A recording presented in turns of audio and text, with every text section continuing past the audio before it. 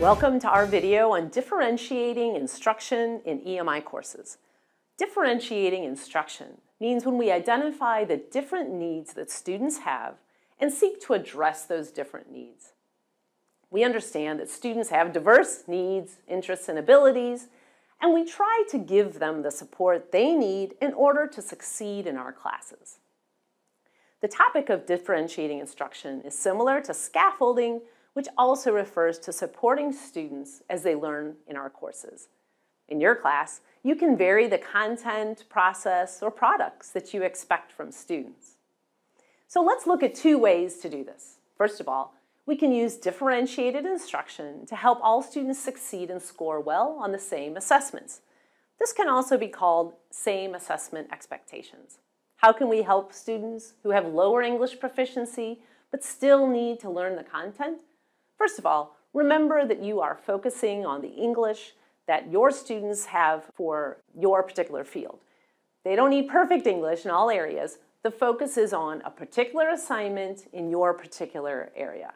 Also, during class, you can help students with lower spoken English proficiency by asking them questions with grammar and vocabulary that is easier for them to understand.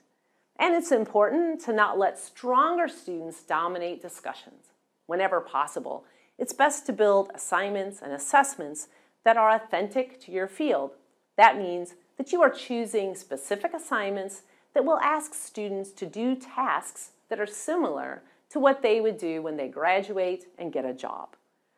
If your students are doing group projects, students who are stronger in English and tend to dominate discussions, they can be given jobs such as a scribe, asking them to record notes from meetings instead of dominating in their speaking.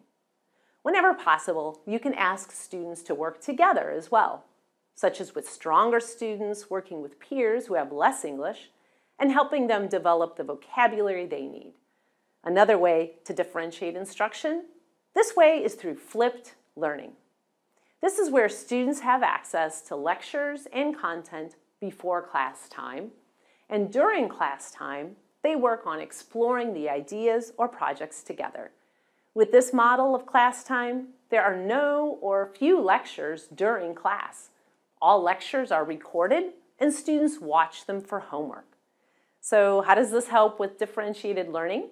It helps because students can watch the videos of the lectures as many times as they want.